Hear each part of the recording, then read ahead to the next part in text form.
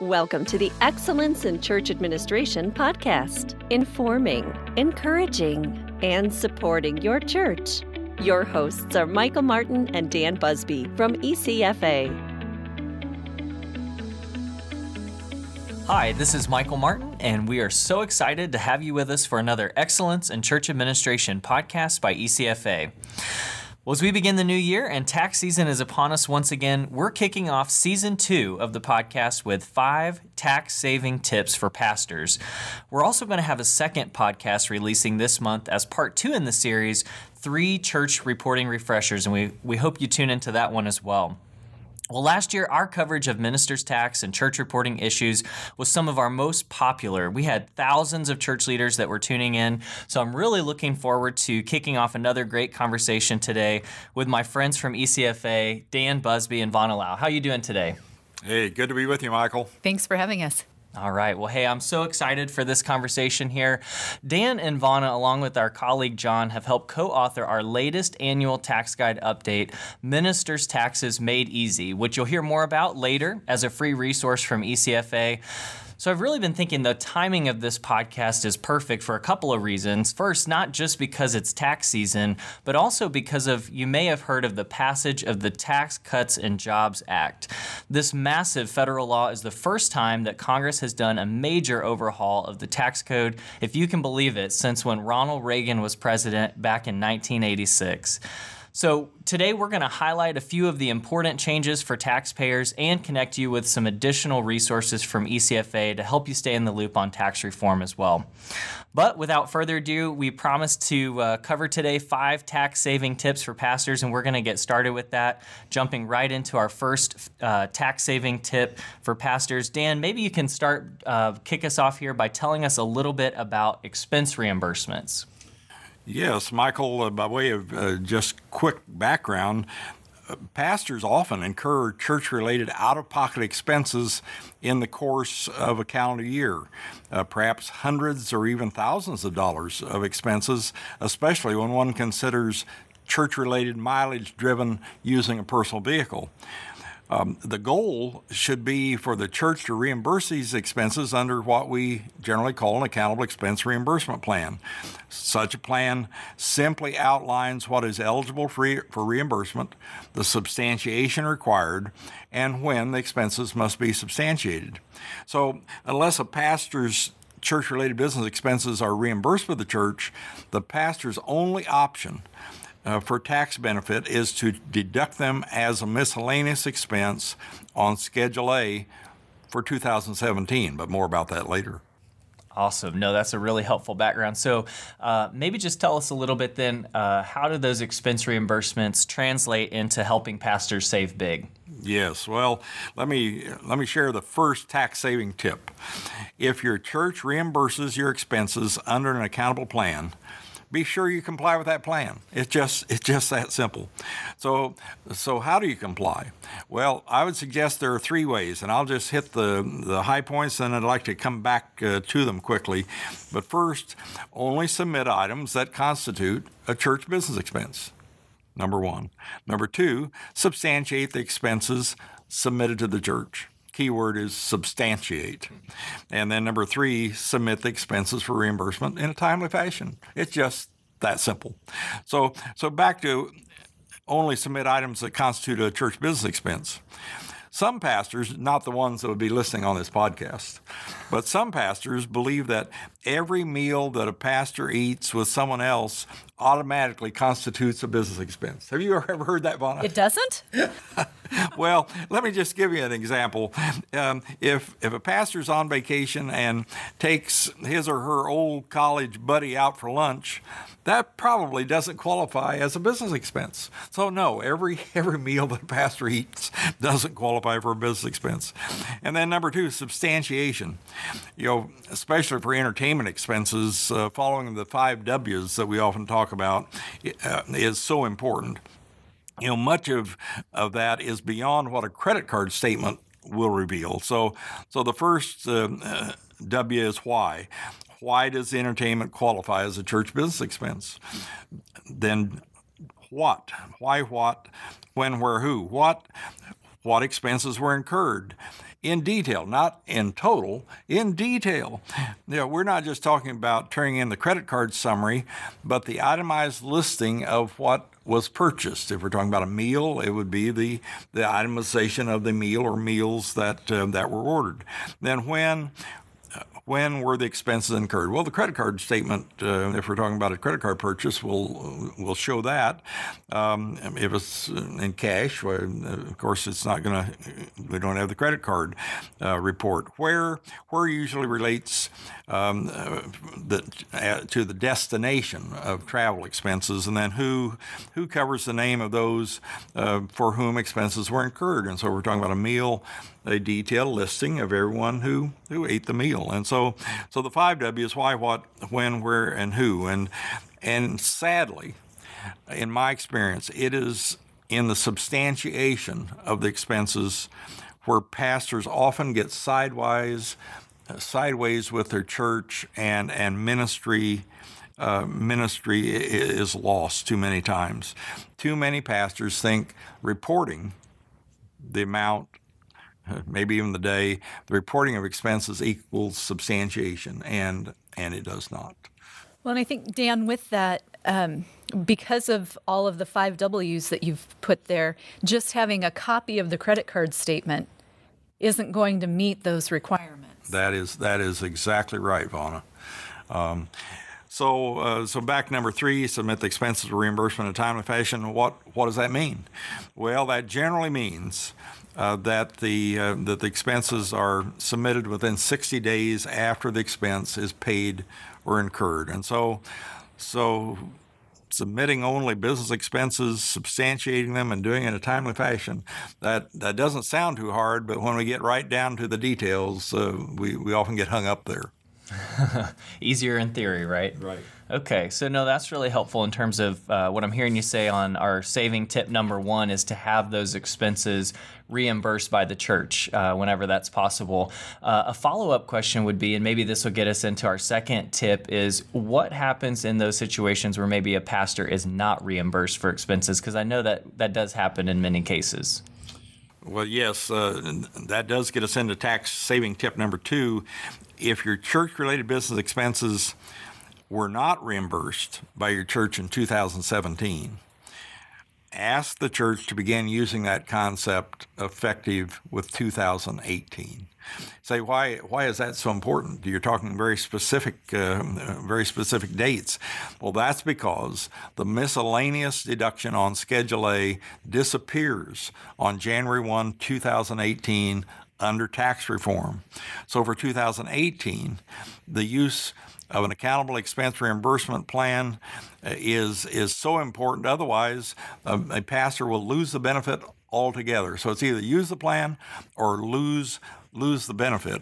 You know, a reimbursement was always better than taking a Schedule A deduction. Sometimes people talk about it as, well, they'll get a reimbursement or take the deduction. It's all the same. No, not really, because reimbursements put an entire dollar back in the pastor's pocket, whereas a deduction only puts a portion of a dollar based on the pastor's tax rate, income and Social Security tax, maybe 20 to 40%. It only puts a portion of a dollar back in their pocket, and so reimbursements were always the goal, but now for 2018, they're vital. Very good. So what you're saying then is just for this current tax year, for those pastors that were not reimbursed under an accountable plan, there is a possibility maybe of deducting some of those expenses this current year. Yes, absolutely. Super. Well, hey, that's very helpful in getting us started with our tips 1 and 2. Vonna, maybe you can get us going here with our third tip. I know that one of the really unique tax rules for pastors, it can be extremely confusing, but it's the treatment as self-employed for Social Security tax purposes, even though pastors are usually considered employees for income tax purposes. Maybe tell us a little bit about why that is a disadvantage for many pastors and how pastors and churches can really work together to help save a little bit here on the pastor's tax bill. Absolutely. Well, Michael, I do think this is really confusing for ministers and churches alike. Pastors are treated as employees for reporting purposes, and they receive a W-2 form. However, they're treated as self-employed for Social Security taxes. Can't get simpler than that, right? So just as a little background, Social Security taxes are collected in one of two ways. The first is through FICA, which most of us think about, and that's where the employer pays one half of the tax and the employee pays the other half. The second method is through a method called ECFA, which is the way that self-employed people would pay their Social Security taxes. And when that happens, they are fully responsible for the entire amount as that self-employed person. And this really creates that tax disadvantage that you were referring to for the minister. Properly handling this is super important, and the correct reporting for that is as well. And we'll actually be doing another podcast that you were just talking about with the church reporting refreshers, and I would really encourage people to listen to that as well for those reporting tips. But the tax disadvantage that we were talking about leads us to tax savings tip number 3, and that's that churches may be able to help ministers with that ECFA tax through a ECFA tax allowance. In this way, the church could choose to pay the minister its half of that Social Security tax. Now, the thing that I want people to keep in mind is that that amount, if they pay that half to the minister, that's fully taxable for both income tax and Social Security tax purposes. Because of that, some churches may choose to actually gross that amount up a little bit to even cover the tax on the tax, if you will. But if the minister were a standard employee, the church would be paying that half anyway. And so it's reasonable to consider this option to help out the minister. I would also say that as the housing allowance continues to come under fire, any ways that we can help ministers with their tax liability should be considered. And this is really a simple way to help them financially in that way. So I would encourage a church to consider that, maybe ministers to speak with their churches about that. But as we speak of the housing allowance, I kind of segue into that. Michael, we've often said that the housing exclusion is the pastor's best friend for tax purposes. Can you maybe help us round out our 5 tax tips by talking about the housing exclusion and maybe some savings ideas that even some of those that are veterans in this area haven't considered? Yeah, absolutely. No, that's a perfect transition into our last couple of tax saving tips here that are related to the housing exclusion. And like Vonna mentioned, we have historically said that the housing exclusion is the best friend of pastors for tax purposes.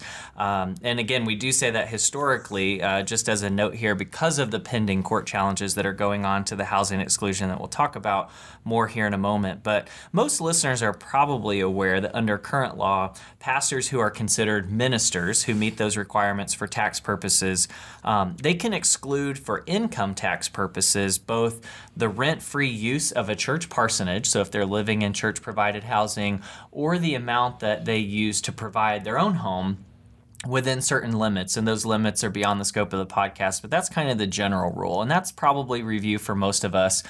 Let me just offer here a couple of tax saving tips from our experience in working with a lot of pastors that maybe even, as Vonna said, some veterans haven't considered.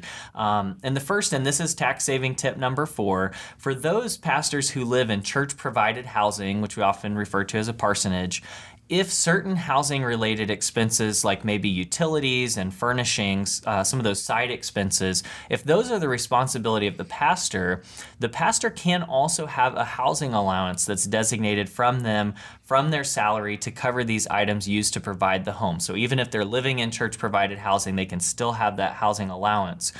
So not just the rent-free use of the parsonage is considered tax-free for income tax purposes, but so is that additional allowance to cover other expenses. So that would be tax saving tip number 4, is just making sure those who are in a parsonage situation are fully utilizing a housing allowance.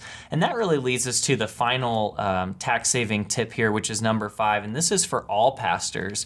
And that is to really be sure to factor in all the possible expenses that are eligible for exclusion when having the allowance amount set by the church. I was actually just talking to a pastor the other day who thought that their housing allowance designation could only include their monthly mortgage payments. And so it was a great little gift to be able to share with them that there's some other expenses that can qualify as well. I imagine you became their hero.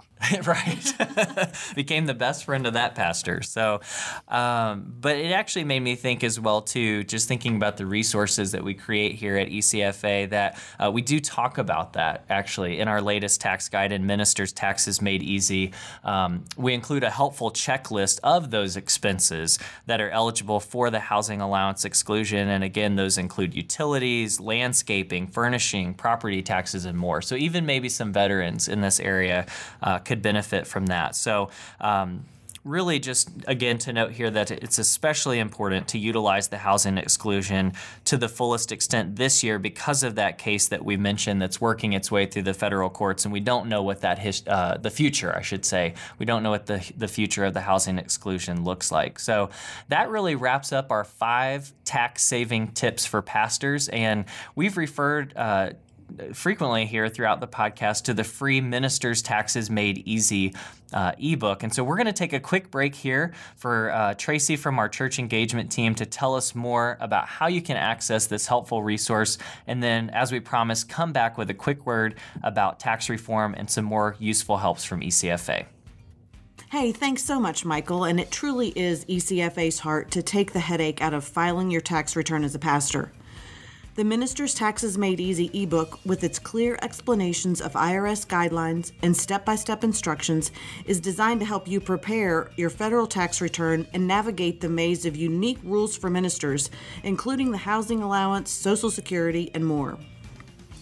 It is available free to anyone by connecting to the Church Excel community at churchexcel.org and clicking on the electronic tax guides icon from your dashboard.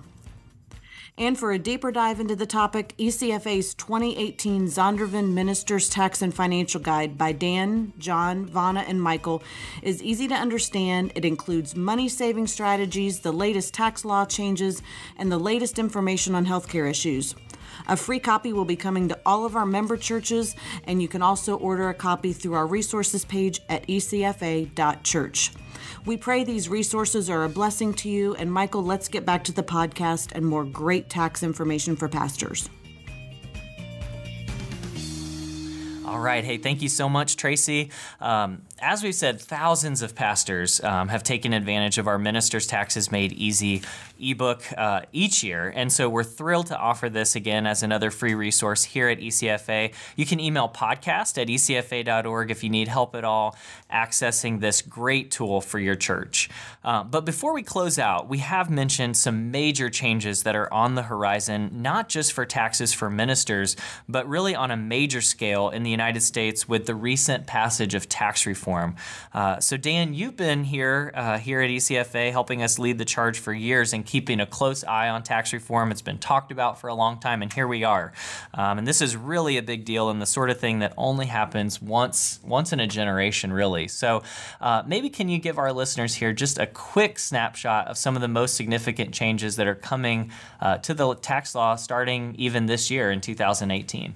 Absolutely. There are 4 big changes that will impact pastors under tax reform. Number 1, the standard deduction. Some pastors currently use the standard deduction. Some do not. They itemize on Schedule A. But under tax reform, more ministers will use the standard deduction than ever before. So the standard deduction for a couple married filing jointly will go from $12,700 a year to $24,000. And so you can see it would take a lot of charitable contributions, mortgage interest, real estate taxes, and so on to get to $24,000. That's why more pastors will be using the standard deduction than ever before. So number 1, the standard deduction. Number 2, personal exemptions. Personal exemptions that appear on page 2 of the Form 1040 there at the top, they go away entirely. They disappear. And so for 2017, the personal exemption was $4,050 per individual. So how much will that impact a pastor? Well, it depends on how many people are in the family unit. So if a pastor and spouse have 4 children, well, that'd be 6 times $4,050. So tax reform giveth on the increased standard deduction, and tax reform taketh away when it comes to personal exemptions. So that's number 2. Number 3, income tax rates are adjusted. Many pastors' highest income tax bracket will be 12% under tax reform, in addition to the 15.3 Social Security tax rate as under ECFA. So the question is, will these new rates be enough to offset the loss of personal exemptions and the change in the standard deduction? And the answer is, I don't know. I don't know. And then finally, number 4, the elimination of the miscellaneous deduction section on Schedule A that we discussed earlier.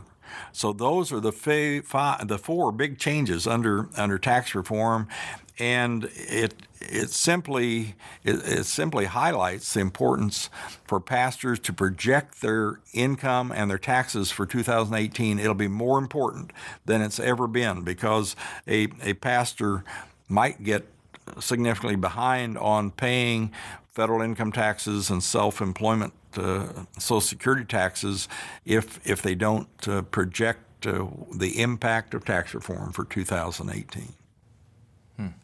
Well, thanks so much. Those are some really, really great insights, Dan. And as you know at ECFA, and those who are listening who know us well, we never like to leave folks without a resource whenever we can help. And so on this note, we have a special webinar that's available with more in-depth discussion on all the most important changes in tax reform that are impacting churches and ministries, their teams, and their givers, well beyond what we're able to cover in the podcast today. And this webinar is available now at ecfa.church/events. So you can take advantage of the webinar there. Well, here as we close out the podcast, we're running short on our time here and closing out. One of my favorite traditions here is just wrapping up our time with some inspiration and encouragement for those that are tuning in today. So, Vonna, what's encouraging to you as we think about beginning a new year as leaders in ministry? Michael, as funny as it seems, change and uncertainty encourage me as we approach the new year. And I know that sounds funny to say, but by that I mean that when we are comfortable as people, we don't change. And at ECFA, we look at serving ministries who reach people with the gospel. And the uncertainty of tax reform and charitable contributions and politics and natural disasters and conflict domestically and globally, I think that raises an awareness of our lack of control as individuals and creates just a receptivity to the gospel that doesn't exist when things are smooth. Those things certainly present challenges, but it's a great time for us to come together as a body, to link arms in ministry and do what God has called us to do, maybe in ways that we haven't even considered before, and now we have to consider them because of change and uncertainty. So there's just a newness and a freshness about that, and that, to me, is exciting and encouraging as we face the new year. That actually gets me excited as well. So thanks for that encouragement and just a really positive perspective on change, which I think is so good. Well, and thank you too, Dan, for your insights today as we covered these 5 tax-saving tips for pastors. And of course, thank you also to all those who took time today from your busy schedules to join us for the podcast. Maybe you're in the office, you're on the go. We just appreciate you being with us. We'd love your help spreading the word about this resource, this podcast from ECFA. So be sure to take just a couple minutes to rate and review the podcast on iTunes or maybe share it on social media. And until next time, you can stay connected with us through Facebook and Twitter and on our website at ecfa.church. If you have any questions regarding today's podcast or any of the resources that we mentioned, you can always email us at podcast@ecfa.org. Well, until next time, God bless you, and we look forward to being with you again soon for another Excellence in Church Administration podcast.